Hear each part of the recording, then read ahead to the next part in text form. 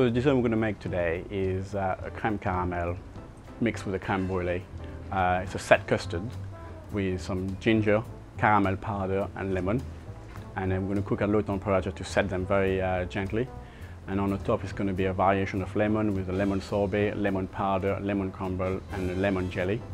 And a light caramel as well with some lemon zest inside. So just to give it some freshness and also some comfort from ginger and caramel from a good winter dish for Christmas. Well, first of all, we need to make a caramel and leave it to set and blitz it and infuse the crème anglaise into it and replace the sugar with the caramel just to get a sweetness. There's also a little bit of bitterness from the caramel as well.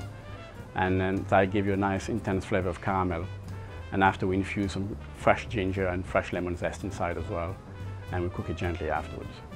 And the lemon variation is a lemon sorbet, a jelly which we make with some sliced fresh lemon and infuse into a light sugar syrup and set with a gelatin and agar-agar.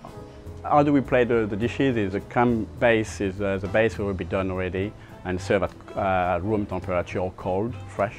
And then we're going to assemble everything with the crumble, the jelly, the lemon sorbet and the light caramel as well.